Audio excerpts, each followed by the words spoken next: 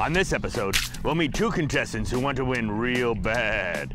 Two teenagers who have a strong passion for FFA, and they won't let mutton stand in the way. Today, they'll be competing not just for blue ribbons or best of show at this year's fair, but for the bragging rights of their FFA chapter.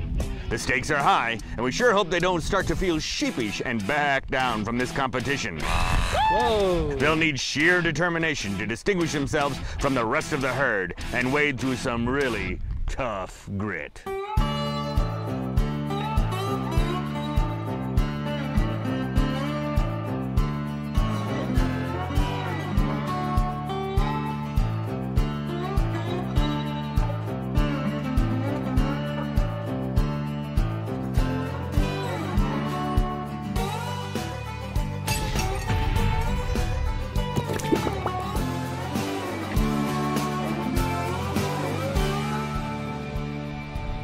What's that huge book you're looking at? Hey, Caleb, check it out. It's a complete guide to raising sheep. Everything a fella like me needs to know about helping out in today's challenges is in this book. I'm really going to be able to help you out today. Really? Oh, yeah. What have you learned so far? Well, mainly I've been focusing in on the sheep herding dog breeds. I'll take care of those. It's all how you talk to them. Listen to this. Hello there, laddie. Would you like to chase some sheep today? There's a good sport. Why are you talking like that? Caleb, that's how you talk to an English sheepdog. Or should I talk to an Irish setter? Shannon. Now, I can't talk to the German shepherds because I don't sprechen Sie Deutsch. What kind of dogs are we using today? No dogs, just a couple of dedicated teenagers and members of the FFA. Teenagers? I don't know how to talk to teenagers. I'm over 20. How about you let me do the talking? Good plan. Maybe you've had to gather a feisty flock without the help of a canine companion. Or you've had to shear an uncooperative ewe all by your lonesome. Or you've had the wool pulled over your eyes by some book about sheep herding. One way or another, we've all found ourselves in a big pile of tough grit.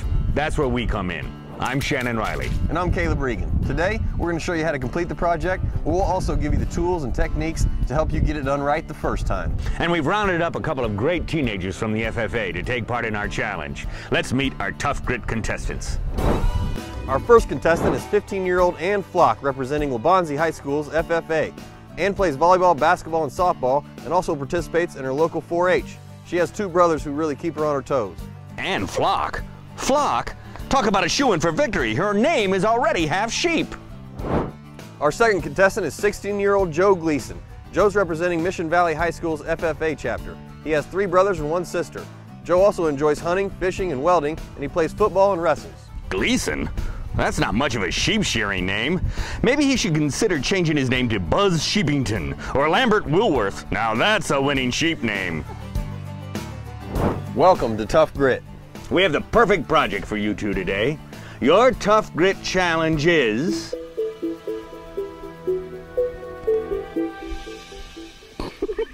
herding and fitting sheep for a show. Herding sheep is an important chore that most would agree is best done with the help of a dog or multiple dogs. But if you're just starting out, herding on foot with a partner may be just the skill you need, and that is your first challenge today. And if you're raising your sheep for wool or to show, you will, of course, have to prep them, from washing to shearing. For your second challenge, you'll each be fitting a lamb to be inspected by a local fair judge. Now, if you're nervous about today's competition, don't feel bad. We've brought in some experts to help you out with these challenges. Our first expert is Hank Will, editor-in-chief of Grit magazine. Hank has raised sheep for several years and currently has about 35 hair sheep, including 20 lambs. Hank is a real hand-shearing expert. Just look at that beard. And our second expert is the manager from the Tractor Supply Company store in Wytheville, Virginia. Welcome, Erica Greer. Erica knows everything you need to know about sheep, but she still refuses to try my idea of feeding metal to sheep. After all, that's how you get steel wool. Our experts will be offering their advice and helping you complete your projects today. We're focused on 3 criteria of accuracy, efficiency, and as always, safety. Whichever one of you does the best in those 3 categories will win up to a $1,000 gift card at Tractor Supply Company for your FFA chapter. You'll also get to use some cool tools and learn about the great products to use for raising your sheep. We'll be using shampoo, shears, bluing, leads, blankets, and herding tools. I know you're hankering to get started herding, but before you do, let's hear from our experts about what to expect on this challenge. Sheep herding has been around for centuries. Typically, people like to do it with dogs because it makes the job a lot easier. Two breeds which are typically used are Border Collies and Australian Shepherds. What makes them so great is that they are what we call headers. They actually stare the animal down, keep them in a tight flock, and move them as a flock, as opposed to heelers, which tend to nip at the back of their heels and push the herd instead of keeping them in a tight flock. And actually, sheep can panic to the point of dying if they're herded too aggressively. What do you want to look for when you're getting a dog for herding lambs?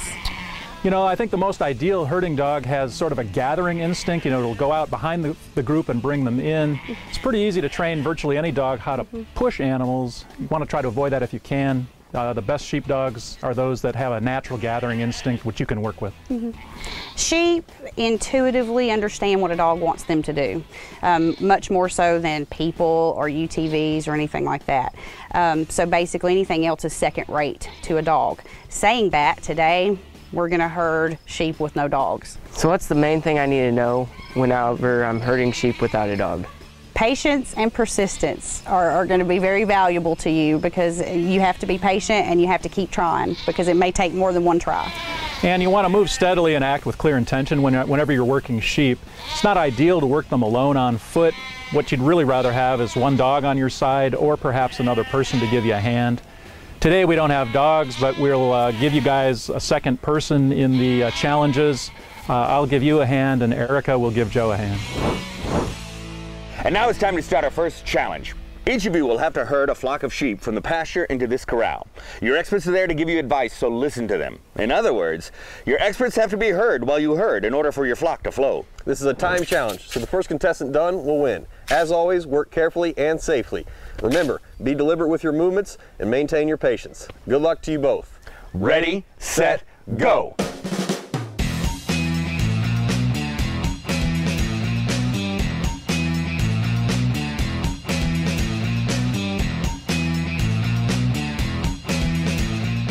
Filled up the gap there between the gate and here.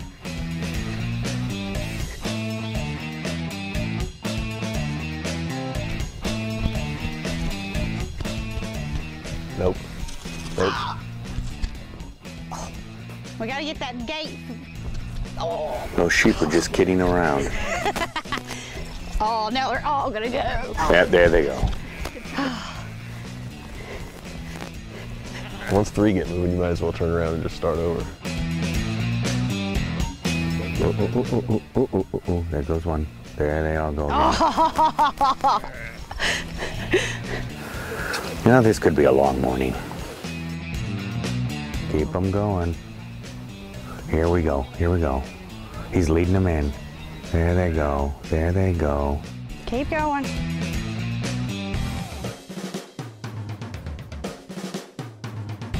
Taking his time up there, like there isn't a $500 gift card on the way.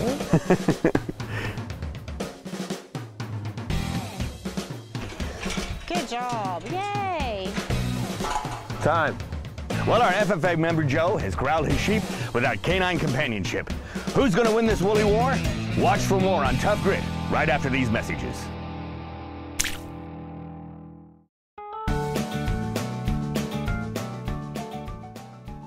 In the early part of the last century, the job of shepherd was one of minimal status but immense freedom.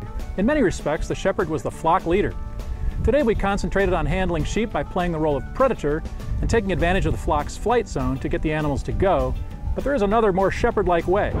It involves bottle feeding a small portion of each year's replacement lambs and/or rewarding them with pellets when they approach. Even if you bottle fed or treat trained animals that are low on the pecking order, when you step into the pasture, they will recognize you as the flock boss and quite literally flock to you.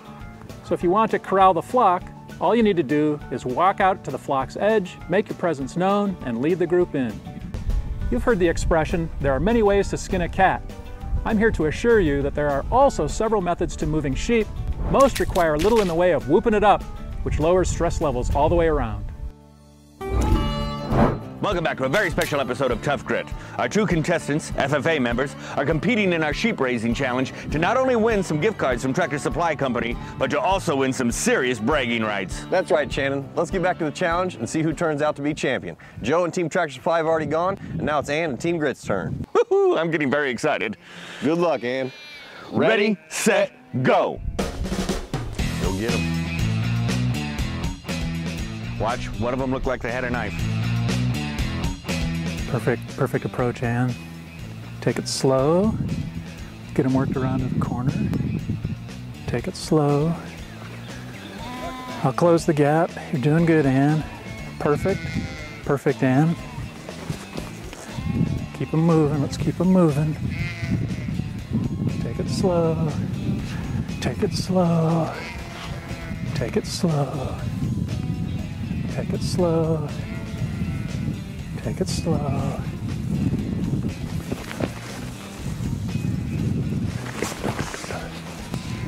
Take it slow, we're doing good.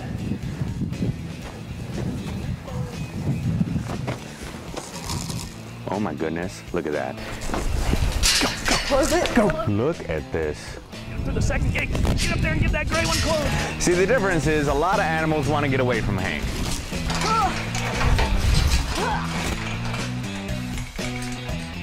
Time. Whoa. Woohoo! Great on in job, here. everybody. That was bleat, just Grit. bleat. All right. All right, that was the first competition, Caleb. What'd you see? Joe, Erica, Team Tractor Supply, you guys herded your sheep in 5 minutes and 45 seconds. That's not a bad time for this type of work. And Team Grit, you guys finished in 1 minute and 5 seconds. That's unreal. Congratulations, you just won the first challenge. Congratulations, you won a $500 gift card from Tractor Supply Company. But Joe, you gonna come back and win this prep competition? Yes, sir. All right, that's what I want to hear. Now, you guys are experts on sheep, so let me ask you a question. If you leave sheep out in the rain, will they shrink? All right, now we have our mini flock gathered into a pen. Next, we'll be learning a little bit about sheep breeds and some important information on shearing. Stay with us to see who might try to pull the wool over the judge's eyes and who will win due to their sheer brilliance when we return to Tough Grit.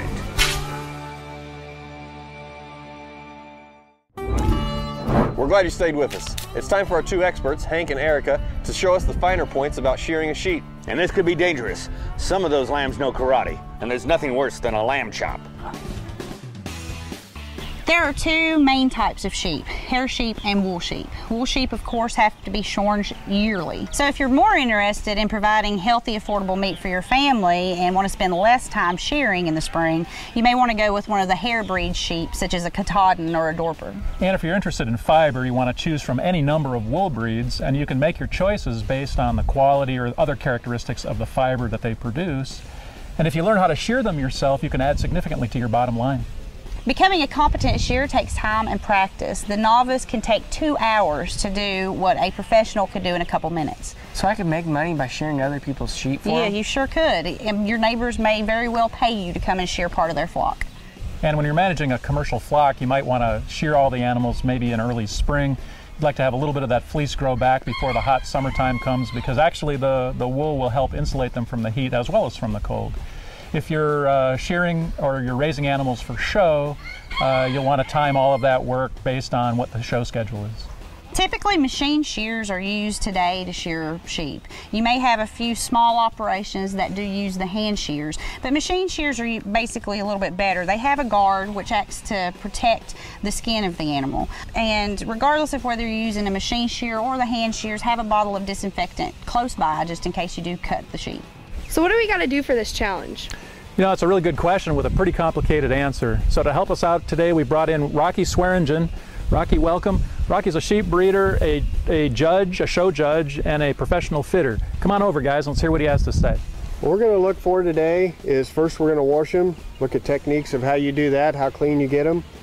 Then we're going to blow them out, clip them, look at the ways that you shear them out, different techniques you use to accentuate positive parts, hide negative parts of your animal, and overall appearance of them. Well, the kids and the sheep are ready. It's time to start challenge number 2. Let the cutting commence. And you know, if they do this right, it could look rather like a work of art. Sort of a Mona Lisa. Each contestant will be prepping a lamb for showing. They'll begin by washing them, then use the clippers to trim them. This was not about speed at all. It's about accuracy and neatness. Whoever's lamb looks the best at the end will win. And they gotta work safely too. Rocky's gonna be holding them to some pretty high standards. Good luck to both of you. Ready, set, go. You're good and soaked down, especially where there's that crud. Get up under the belly there. I wonder if you cross a pig with a sheep, if you'd get pigs in a wool blanket. Good job.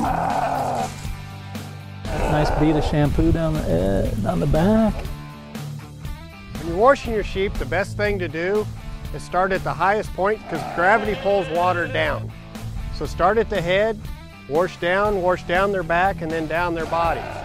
Plus, if you can wash out as much dirt with just the hose and the soap or water before you soap them, makes it a lot easier.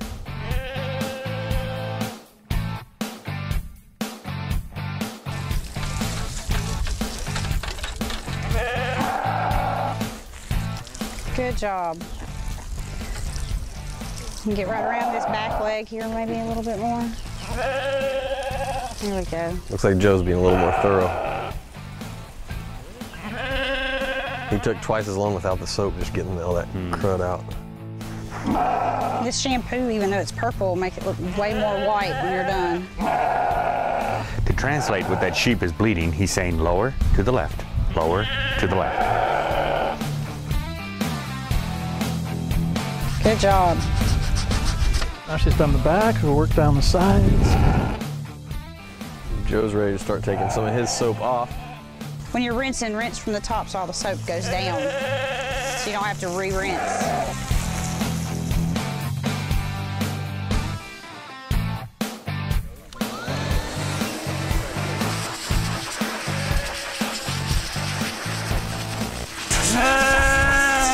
Side looking pretty good.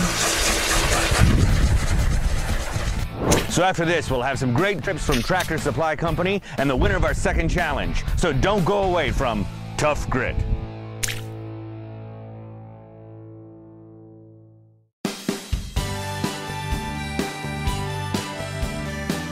You know the old saying that an ounce of prevention is worth a pound of cure?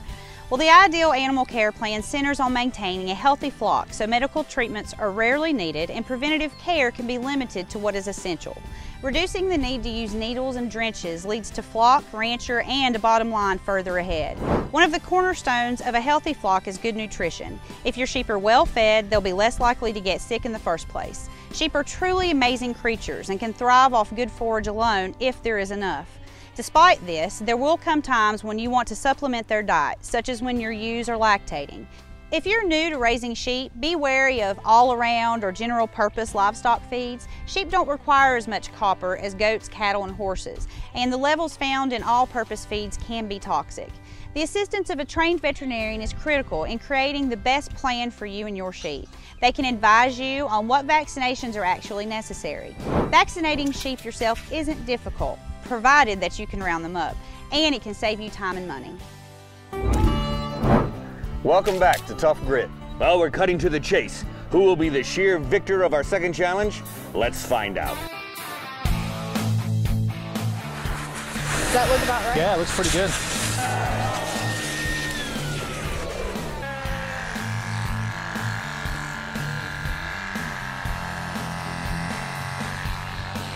I think we should give it some oil. Yeah. Whoa.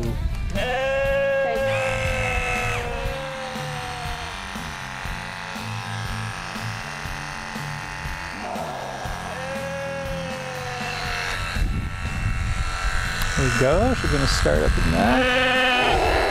Turn it down.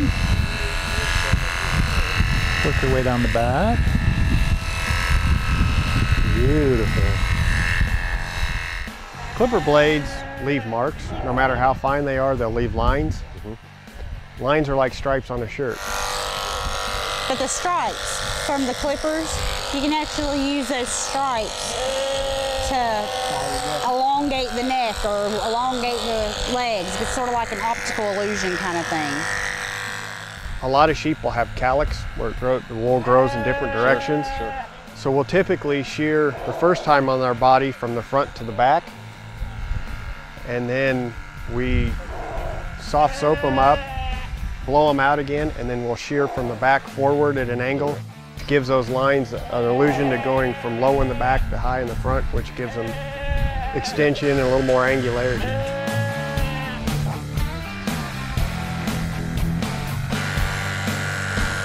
Boy, she doesn't like you messing with that side. All right, we're deferring to Rocky's expertise on this one. Rocky, what do you got for us? Well, I think they both did a great job. I think both lambs look like they're ready to go to any county fair and be competitive. But overall, I think Joe did the better job. He did a little better job of blending the legs and washing the lamb.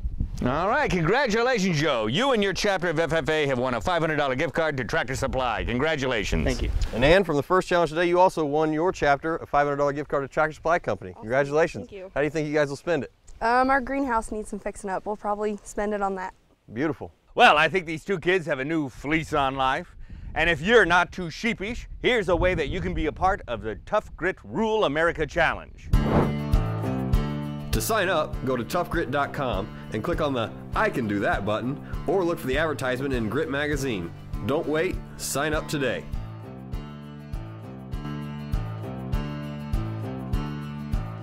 So now you know almost everything you need to know about herding, caring for, and fitting your sheep. If you'd like to learn more, visit toughgrit.com.